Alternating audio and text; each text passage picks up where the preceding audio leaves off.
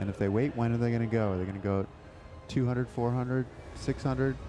Well, there's 800? there's the list of who's in it. Who's to watch? Obviously, David Weir from Great Britain's going to be a contender. Who else The is? top 4 guys there: Marcel Hoog, David Weir, Kurt Fearnley, and Prawat Waharam. I think are the 4 guys that you're really going to want to watch. There's Hoog right there, not betraying any emotion whatsoever. You can't even see his face in that. And there's David Weir. And you can hear from that wall, there's still a lot of people here. It's 20 past 10 London time. It's pretty late for a Sunday night. It's a school night. People have got to work tomorrow, but they're still here cheering on all these Paralympians. There's Kurt Fearnley of Australia. Yes. He'd be another contender. He's certainly one of the other contenders. Prawat Waharam certainly is a contender from Thailand. And everybody in this race is solid. And that's the thing, that you can look at those first 4 guys and say, those might be the guys. Aaron Gordian out here. Chinese guys you just never really know. You look at so many of these Chinese races and you just don't know much about them. But that's what's going to make it exciting, is that these, the 4 guys, Weir and Fearnley, can look at each other the whole time. So here we go, the 5,000 metres, last track event of the night here in the Olympic Stadium in London, Paralympics London 2012. And it's a tactical battle right from the start. Now, is it a good idea to get to the front? Is it where's your ideal position in that race to be? Well, the thing is that right now, part of it is you just want to be safe. You just want to be safe, and actually they're putting in some pretty serious. This is Waharam, who's out there putting in some serious time into the pack right now, just shaking things up. And the thing is, you're going to be safe, more safe, if it's all strung out. And I think part of it also is that they look at Marcel Hoog on the back there, and he's all the way on the back. Actually, maybe that's not Hoog on the back. I'm not sure who it is on the back then. But it's definitely number 4 in the leads. Yep. Waharam of Thailand. And so they're hurting a couple of these guys on the back and string it out a little bit. Looks like Weir bringing the gap up to Fearnley there, has no problem whatsoever closing that gap. Who gives right behind Weir. So you've called that absolutely right with Waharam in the lead. Then it's the Aussie Fearnley, David Weir hanging there. So the Thai athlete just moving out there saying, I've done my bit, someone else can have a go. He's done his bit, and generally when he does his bit, he hurts other people. Yeah. He has just tremendous acceleration, and so he'll hit it really hard, wind the pace up, and the people on the back will feel the effects of it. And I think that's one of the things that you're going to have to do versus a guy like Fearnley, who goes to the front. And when Kurt goes to the front, it doesn't even look like he's working. I mean, not that he's not going fast, but it just looks like he's. And now it's getting a little bit more tactical, where Kurt's gone all the way out into lane 3, and Weir is following him all the way out into lane 3, and he's saying, okay, this is the way you guys are going to play it. I'm going to have to do a little bit more work here. So this is why you will not run a world record time in the 5K in the Paralympics, because everybody has the ability to go that time and sprint off of that time. So it's Fearnley of Australia and Weir of Great Britain in second place, and the rest of it's irrelevant really where the places are, because any one of those could still win this race really from the positions they're in. Oh, right now, I mean, they're 2.5 laps into this race, and you can see this is slowed down to a training run right now. Nobody's in trouble, though. They're looking over their shoulder at that guy Waharam, because he's the guy who's going to go and open it up a little bit. Got Weir coming out on the outside, but it doesn't look like he's making any kind of decisive move. He's just there in the event that something happens so that he doesn't get boxed in, really. So when it's this slow, you run the risk of getting boxed in, and then somebody can come off the back. And CASOLI of France just tucked in and behind here comes the whole time. Waharam again, going back up to the front. So he's someone that doesn't seem to be able to settle to a speed. Waharam, does he do that deliberately to break up the rhythm of the other competitors? He's going to break up the rhythm. The thing is, you only have so much energy to spend as you're doing this. Ideally, you'd like to spend that energy in your sprint at the finish that gets you to the finish line. But part of it is that you can't always wait that long. You can't wait till the finish line, and so he's shaking it up a little bit. And if he shakes it up a little bit, then somebody has to go and chase him down, and they're burning a little bit of their energy just to make it work, burning a little bit of that sprint. The front wheel of some of the competitors gets right close to the people ahead of them. And how often? Oh, you'll bump. You'll see there'll be little black scars on the back of the bar there, because people will continually bump into that. You can see David Weir in third place, and the Frenchman in second place ahead of him. Weir's front wheel is getting very close to his fingers on the wheel that he's doing. I mean, would that be common to catch people's fingers? Oh, it can happen, most definitely. And there's Waharam again, who's coming through, and he's just trying to shake up the field a little bit. And the thing is, Kurt Fearnley's been on the front, and he's got to go chase. So it's consistently been CASOLI of France has been in the top 4, along with Waharam of Thailand, Weir of Great Britain, and Fearnley of Australia. They've pretty much always been the top 4, but the Thai competitor keeps going forwards and backwards. CASOLI's pretty much always been second. He keeps going to the front and then pulling out and assuming that somebody else is going to take some time, and nobody has. So at this point we have Kim from Korea, who's decided that he's going to take the lead. I was thinking someone is going to have to take this race by the horn to say, I'm sorry, I'm going to go for it. And Kim is not one of the favorites, but who knows? He could be somebody who could be in there. He's a good, strong athlete. So it's Kim from Korea, from Waharam from Thailand, and David Weir from Great Britain in third place at the moment, Fearnley of Australia in fourth. So what do we know about Kim? Is he someone that could do any damage, or is this his only chance really? No, he's a good, solid athlete, and he could easily be right in there. He's not one of what I would consider to be the top 4 favorites, but that doesn't mean he couldn't win it. He could easily win it as it shakes down. There are a lot of athletes in this race who could win if the race shakes out the way that they want. The hardest part is that there's a lot of patience involved in this race, and letting the race unfold and not getting ahead of yourself and not getting all anxious as the race is going.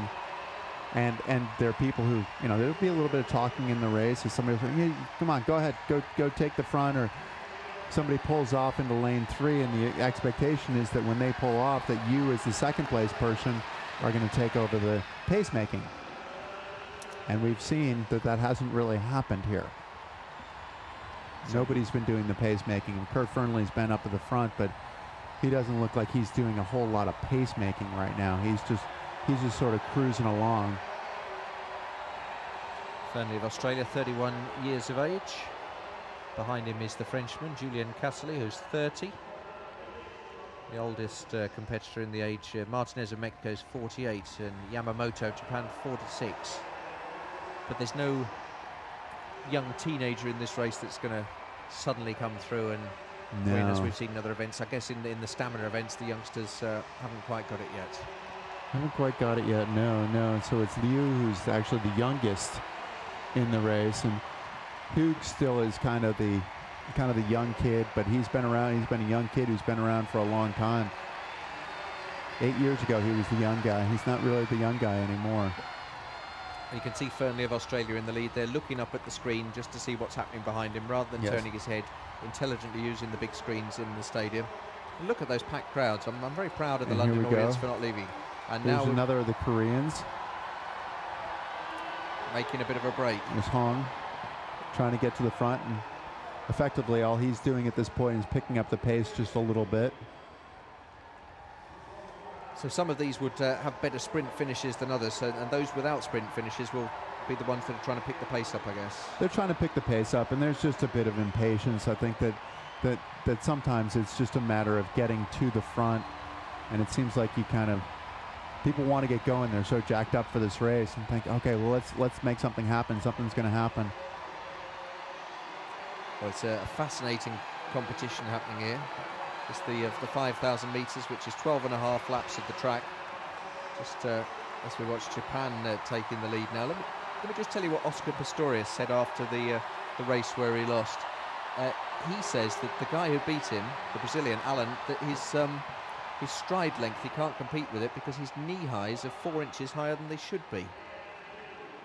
Interesting. Says we've spoken to the IPC about the length of the blades, but it's fallen on deaf ears. Guys are coming from nowhere to run ridiculous times. I don't know how you pull that back. I run at 10 meters per second. I don't know how someone comes back from 8 meters behind in the home straight. It's not right. So Oscar not happy. Be interesting to see how that plays out. And so the pace definitely has picked up. It's a little bit more honest pace right now. And the honest pace, the thing is that most of these guys will have run races where it's an honest race and an honest pace. And so it feels more comfortable. It feels like you understand how the race is going. Whereas when you get to the biggest stage, it becomes a lot more of a tactical and strategic race.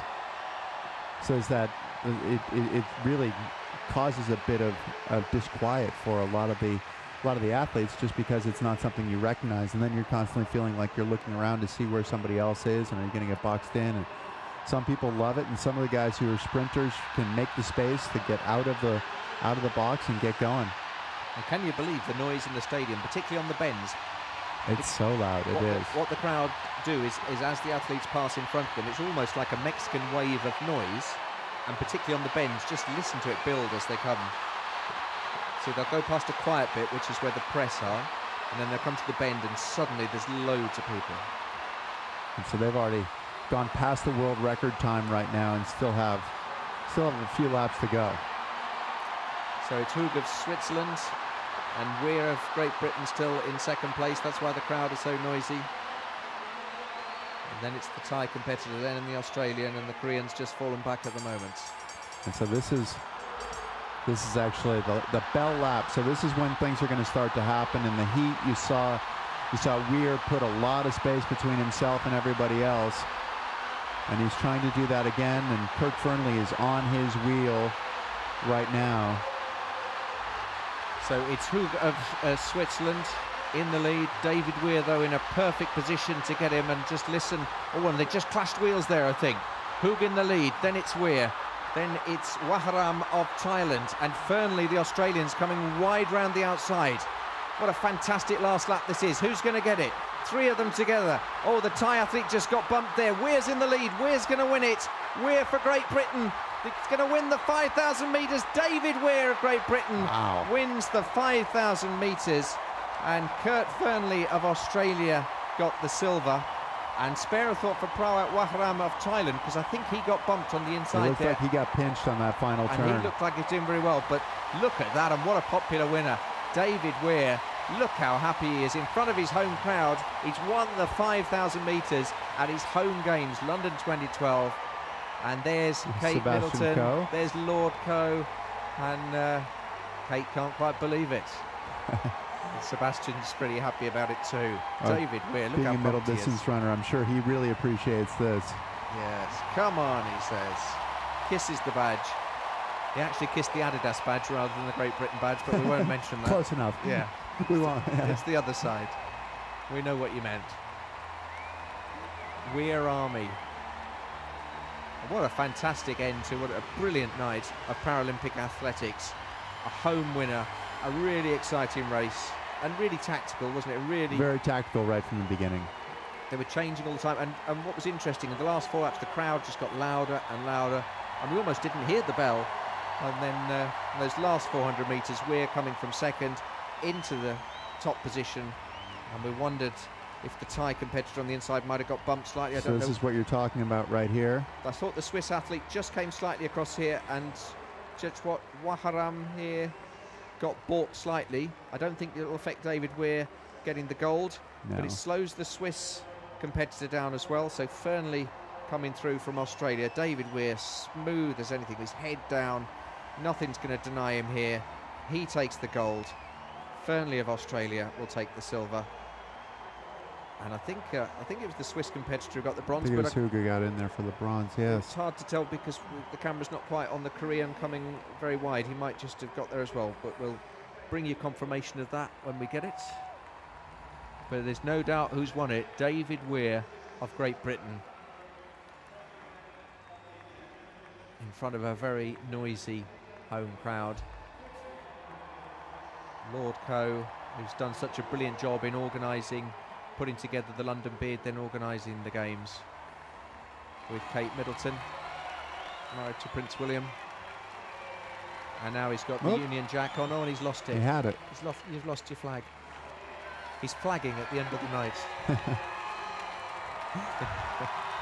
Like to finish on a punt. He's lost his flag again. David Weir, he's lost his. Give him another flag. Give the man a flag. Imagine that's one of the most enjoyable victory laps that you can do at home, earning that victory.